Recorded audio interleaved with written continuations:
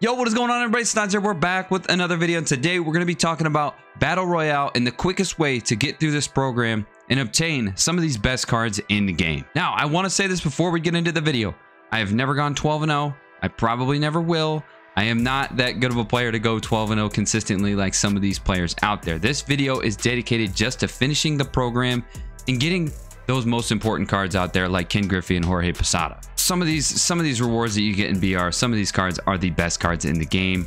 Vita Blue, I don't know, I've just never really been a big fan of him, but look at this, Ken Griffey Jr. and Jorge Posada, 99 overall. I'm not really sure who I want to go with here, but they're both really, really good cards. Some of the best cards in the game. Hands down, Jorge Posada is the best catcher in the game. And we can get these basically for free. And if you don't want them, you can sell them. So let's get into the Battle Royale program here. Let's see what we can do to finish this quickly. So here we are. We're in a BR run right now. We're actually 1-1. I'm going to forfeit it at some point, but I want to jump into the Battle Royale program and show you guys what we're working with here. So this is your money bag right here. This is the program that you want to grind to get this flawless program reward pack, which is at 100 BR points. So as you can see here, we can get Jorge Posada, Ken Griffey Jr., and Vita Blue. Now, how do you get these BR points? Obviously, you get them by winning games. You get one per game that you win. If we go to the first tab right here and go to BR missions, each win is 1 point. If you go 12-0, obviously you get 20 points. But obviously, if you go 12-0, you're gonna get that flawless pack. Now, if you guys go 12-0, good job, kudos to you. Now, you can get Ken Griffey and Jorge Posada by getting 12-0 and completing the program. So do keep that in mind. If you are capable of going 12-0, you can complete the program and get the 12-0 reward to get both of those cards. Now, another one that I recommend here, this is one that I actually get a lot. For whatever reason, if you are undefeated, they're going to match you up against a lot of really good players. I have noticed this myself. I don't know if you guys have noticed it. Once you lose one game, you don't really run into those sweats as much as you do when you're undefeated in a Battle Royale entry. So win 9 games, it's repeatable, you get 10 BR points, which is huge. This is one, like I said before, this is one that I get all of the time. So if you guys are in a BR run and you guys are like 4-1 or something like that, don't quit just because you're not gonna get 12-0. Don't quit, run it out. See if you can keep going. See if you can get to those 12 wins. Like I said before, the matchmaking changes for whatever reason. Once you win or lose a game, the matchmaking does change, I feel like. So keep grinding out these entries. Do not quit when you lose one game. So now we're going down the BR missions that are not repeatable. 4,000 PXP in a single entry. So this is parallel XP, or it looks like here, it doesn't look like it's any particular player. You can get PXP for your entire team. So that's 10 easy points right there. Tally 50 total bases in one entry. That's honestly not too hard. You hit a lot of home runs in BR. 15,000 PXP. I don't think that's in a single entry. Just read through all of these missions. Make sure you know what you're grinding. Write them down if you have to, if you forget. That way you can focus on these specific missions. Now, underneath that, we've got the exclusive BR missions. This is for your silvers, your golds, and your diamonds. Now, these are player-specific PXP that you have to earn for each one of these players. Now, as you can see here, for silvers, it is only 500 PXP. You guys are going to get that really, really quick, and it is 4 points each. Now, you're going to see these guys in the draft. It's the first 3 rounds, I believe, and you're going to want to make sure you are drafting the correct one. If we're only going for the program here and we're not going for 12-0, you want to just grind out the players that you do not have completed yet. So here's the gold. Gold is 500 PXP as well. And then for diamond, it is 500 PXP. So make sure you're drafting the correct person. You don't want to be grinding a diamond that's already completed. Once you get all of these done, that is a lot of BR points. So just by grinding out those missions for those players, you're going to be getting 48 total points in the BR program, which is going to get you a diamond right here. And then I believe you get another diamond right here, and then all of these gold players, which you'll need for collections, and you can sell them as well for extra stubs. And then of course, as you are grinding those out, you're going to finish a lot of these BR missions as well. So before you jump into each game, each entry, whatever, jump into these missions and see where you are at. All right, so now we're going to get into the drafting part of BR, as that is very, very important. You want to make sure you're balancing out your lineup as best as possible. You don't want to have too many righties. You don't want to have too many lefties. You want to balance that out just right. Couple things to look out for. You want to look for players that are playing up. Stay away from players that are playing down. and make sure you take the supercharged players when you get that opportunity. Supercharge, if you guys are unfamiliar with that, those are players that are playing very, very well. If they are a bronze card, they can get supercharged all the way up to a 99. If a player gets supercharged, they go up to a 99. So if you see a supercharged player, it is a free diamond round for you. You're going to want to take them every time. Players that are playing up or down, basically what that is, I believe, for the matchup for that day. So that changes daily. So you're going to want to keep an eye on that. If a player has a good matchup, they're going to play up. If they have a bad matchup, they're going to play down. So you want to make sure you're keeping that in mind as well. Your first 4 rounds, 3 of them, they're all going to be the same. They're going to be for the diamond tier for those missions I was showing you, the gold tier, and the silver tier. Those rounds will never change. You're going to make sure you're taking the players that you need to grind the PXP to finish those missions. That first round, we're going to show you right here, is going to be a high overall diamond player, and we got a good one here. When you're picking these players, do not ever pick pitchers, okay? These high diamond players are going to be the players that generate the most amount of runs for you. So you want to take the best one, and we are hands down taking Chipper Jones. Nice switch bat, really good power and contact on both sides. All right, so the second round, this is the diamond tier for those missions I was telling you guys about. As I have not grinded any of those out, I could take any of these guys. Some of these players are pretty good. This Alex Hall, nasty. I mean, it's hard to find a pretty good catcher. So I'm going to go with Alex Hall and put him in as our catcher. We got the gold round here. I need a good lefty bat, so I'm going to go with Alex Verdugo. So we got a lefty and 2 switch bats in here. Really, really good. So now we're in the silver round. This card is ridiculous. I cannot believe that we have to grind PXP for that dude. He's going to get shelled, but we're going to go with this Doug Hebert, as we have not used him yet. All right, so now we're into the actual drafting part of the draft here. We got 2 switch hits and 1 lefty, and then for our pitching we've got 1 reliever. So before we get into this, we're going to talk about waste picks, okay? There's going to be some bronze rounds, the common rounds, of course. These are the cards that you're not going to use. So we're going to use our waste picks on those rounds. So starting pitching, what I like to do, I like to have a 3-man rotation when it comes to pitching, right? So there's going to be 3 pitchers that I'm drafting here as our starters, who's probably going to be a silver, maybe a high bronze. We got 3 guys for our rotation. So that means that we have 2 waste picks that we can use on starting pitching, right? All right, so for our bullpen, if we need to use a waste pick, we can use it for our bullpen, but I don't like to use that one as a waste pick. For our bench, what we want to do here, as we know, BR has changed a little bit. We've got DH implemented into the game. So now we're not really going to be using our bench players as much as we were in the past. So for the bench, we have 1 waste pick that we can use. So if we go to our bench here, we've got 4 spots that are open. I like to have 1 righty that can hit lefties really well. You like to have 1 lefty that can hit righties really well.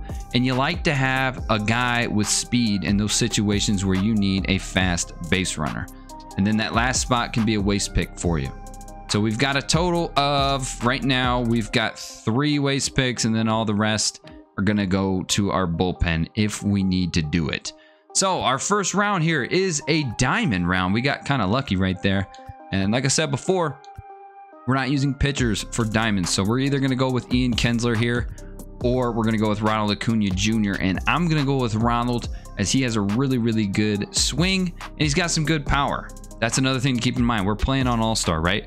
So power is way more important. It's the most important stat when it comes to taking a hitter. You want to make sure you keep an eye on the power stats for some of these bronzes. Some of them can be sneaky good. So we'll go with Ronald right here. All right, so we've got our first bronze round here. We've got 2 players that are playing up on the Angels. These guys have a good matchup today. Aaron Loup. This is a pretty good option right here. 1, he's a lefty. Lefties are very valuable when it comes to BR, and he's got a pretty good pitch mix too. You've got Patrick Sandoval here that's pretty good too, but I just don't like his pitch mix. So right here, I'm going to go with Aaron Loup. He's playing up. He's got a funky release, and he's a lefty, and he's got a pretty good pitch mix. So we're going to go with Aaron Loup right there. We've got a back-to-back bronze round. This is the lower bronze round too, so we're probably going to go with a waste pick right here. Don't count these out though. Some of these guys have some sneaky power, and you want to make sure you check their stats before you do anything like that. But we're going to go ahead and actually take the starting pitcher right here as one of our waste picks. All right, so we got back-to-back bronze rounds here. Unfortunately, we're going to have to go with another waste pick here because I really don't like any of these players. Eric Hosmer, he's okay, but he's a lefty. I don't know why he has really good contact against lefties. I guess he's really good against lefties, but I don't like lefty, so I'm not going to go Hosmer right here. I'm just going to go with Kyle Hendricks. So now I've got 3 spots left in the starting pitching rotation. Any starting pitcher that I take here is going to be part of our starting pitcher rotation. So we got to be careful with that. So our next round here is another silver round. We've got Whit Merrifield, just a contact hitter. No power really. Tim Anderson, kind of the same thing. So I'm going to go with either Pablo Lopez or Camilo Duvall. Duvall is a good option here. The only thing that sucks with him now, he doesn't have that goofy release that we all know and love from Duvall anymore. So he's not really the best option here. I'm going to go with Pablo Lopez because we need a good starting pitcher.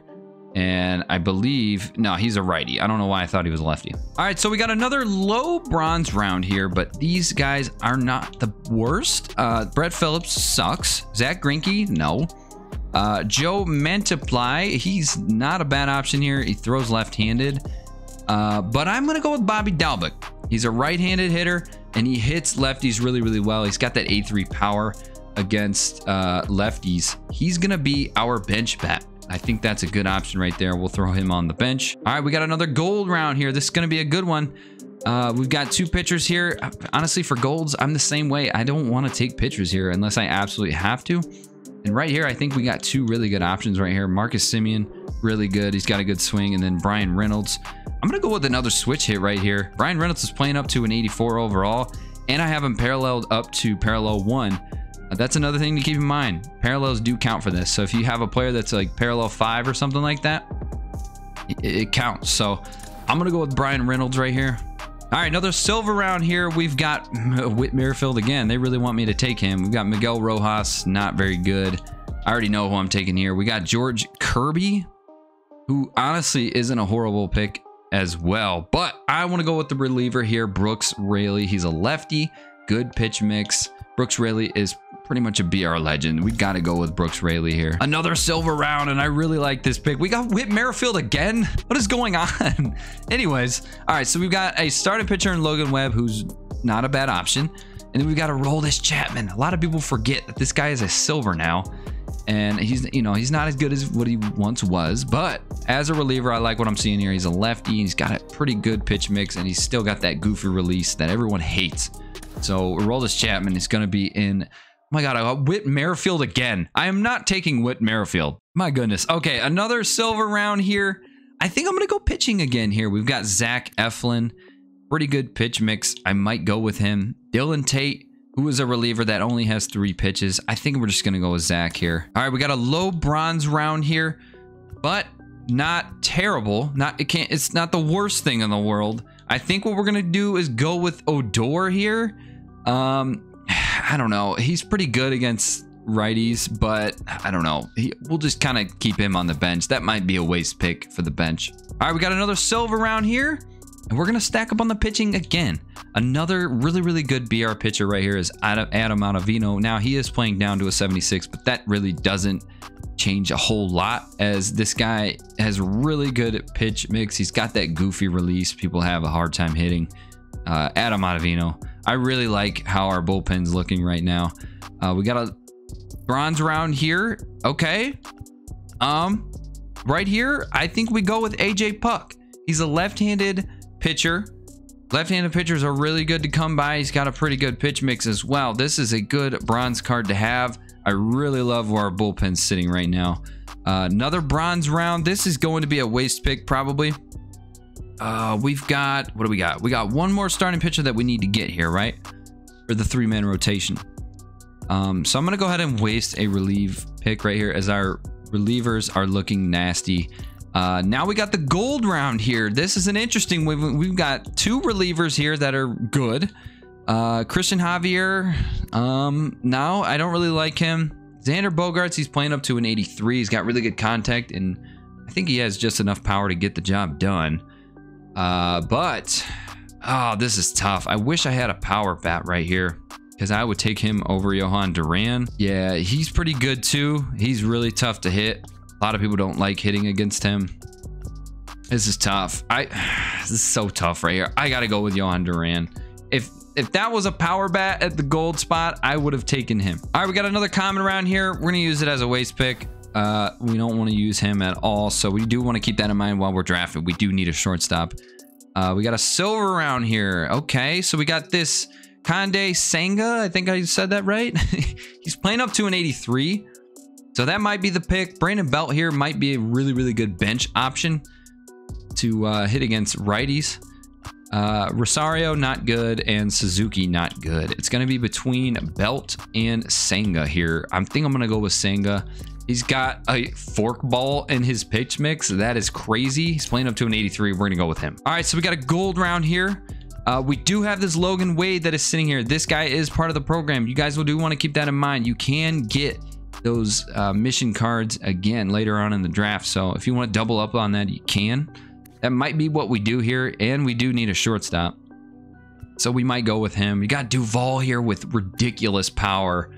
Oh man, this is a BR legend right here. This Chris Taylor is really, really good too. So this is what I'm gonna do. I'm gonna take Duvall, okay, and we're gonna put him at third, and then Chipper Jones is gonna play shortstop for us. So you saw what I did there. You want to plan out what you're doing while you're drafting. You want to know what your lineup's gonna look like before you jump into this, because you don't want to draft a whole team and then be forced to use a common or something like that. So we know what we're going to be doing once this draft is done. We got another silver round here. We've got Kyle Schwarber in here, who could be a really good bench bat for us, or he could play first base for us, because we do need a first baseman. We got Bobby Dalbec here that we planned to use as a bench bat. I don't really like anybody else in here, so I gotta go Kyle Schwarber. I'm gonna be putting Kyle Schwarber at first, and then Dalbec's gonna go onto our bench. So now we've got 3 rounds left. We got a silver, bronze, and a common. Got to be careful here. Right here, I think you just take the best player, Nolan Gorman. This is gonna be our lefty bench bat. All right, he hits righties pretty well. So in clutch situations, when we need to put in a lefty, we can put in Nolan Gorman. I like that pick. We got the common round here. Don't really care about this round. Doesn't really matter who we take. And our final round is not a very good round at all. We got Cal Rayla with good power. We've got this guy that we can use for the mission program. We got another one of these guys. He's got good contact, but I don't like his power at all. And then we got Lars Nootbaar. So honestly, any of these guys are not the best pick in the world. So I think what I'm going to do here, I'm just going to take the card that I need to grind missions on. We can use them whenever we think we need to use them. But here we go. We're going to go ahead and set our lineup here. We're gonna do what we talked about earlier. We're going to put Chipper Jones at shortstop. And then we're going to put Adam Duvall at the third base spot instead of DH. All right, so a couple things we got to switch up here. Bobby Dalbec, he is not going to be in our starting lineup. Kyle Schwarber is going to be in our starting lineup. There we go. All right, so what do we have here? We've got Odor that we need to take out, and then we've got this Garcia card. Let's go to our bench here. This Sogard card is going to go ahead, and that's actually worked out for us. He's going to play second for us. So we're going to be getting PXP missions done out of the way. Now we've got, how many of those cards? We got 1, 2. No, we've got 3. And then I think we got a pitcher too. We got Hebert in there as well. I mean, we're going to be able to get a lot of these missions done just in this BR run right here. So I really like what I'm seeing right here. We got to get this DH out of here. Our DH is probably going to have to be Bobby Dalbec. And the good thing about this, if I don't like this Bobby Dalbec card against the matchup that we have, say he's facing a righty, right? We can go in here and then we can sub in Nolan Gorman, who hits righties pretty well. We can sub in Odor if we want to. And we want to keep an eye on some of these cards as the days go on. We're not going to finish an entire BR run just in one sitting. Some of these guys might have a good matchup that day and they might be playing up. I like our pitching rotation. We've got 3 good pitchers. So we've got Pablo Lopez. We've got Zach Eflin. We've got this Kodai Senga that has a forkball. I like our pitching rotation here. It's not the greatest in the world, but it will get the job done.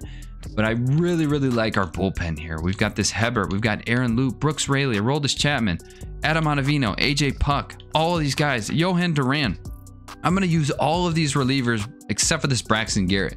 So in our pitching rotation, if we don't like the rotation here for Zach Eflin, if we don't like Pablo Lopez, I can start one of my relievers. If you guys didn't know this, relievers come into the game with higher stamina than starters do. I'm not sure why. So you can get away with starting these relief pitchers if you have enough to use. And in this case, we have plenty. So we're probably going to be starting a lot of these guys. And then when it comes to setting the lineup, this is what I like to do. I like to have a guy that has some speed, batting first, preferably a guy that is switch hitting so you can jump on your opponent quickly here.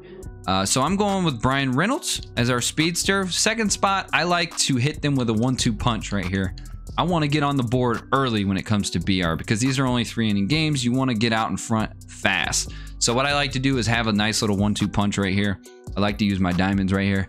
I'll use Ronald Acuna and then I'll put Chipper in the 3-hole. I want to make sure that that 99 overall is going to get an at-bat in the first inning because, like I said before, you want to jump on your opponent quick. And then what I like to do in the 4-hole, I like to use a high gold that has really good power as a cleanup hitter, of course. And then for the 5th spot, you're basically starting over. You're going to be starting at the top of the lineup here. I like a contact bat right here. So I've got this Eric Sogard, and then we've got Alex Hall batting here in a switch hitting spot. Has pretty good power. Hopefully Sogard can get on base and we can get an RBI right here. And then Kyle Schwarber, we've got a power bat right here. Bobby Dalbec, I probably will just put Verdugo right here. Bobby Dalbec is going to bat last as he is probably our worst hitter. But if we're facing a lefty, I mean, Bobby Dalbec's got a good matchup. Verdugo is going to be batting 8th. Pretty good contact. But I think the most important part is the top of the order right here. You want to start with a fast at bat right here that can get you a hit. And then you want a 1-2 punch right here. You're going to make a lot of people quit right here. If you can get a hit, home run, and then you got a 4-hole guy with a bunch of power that could be another home run, it's gonna make a lot of people quit. I think it's a good structure. That, in my opinion, is the fastest way to get through these programs and structure your lineup to have the most amount of success. So I hope this video helped you guys out. If you guys enjoyed it, throw a like on the video and subscribe to the channel. That's gonna be it for me. I'm out of here. Peace.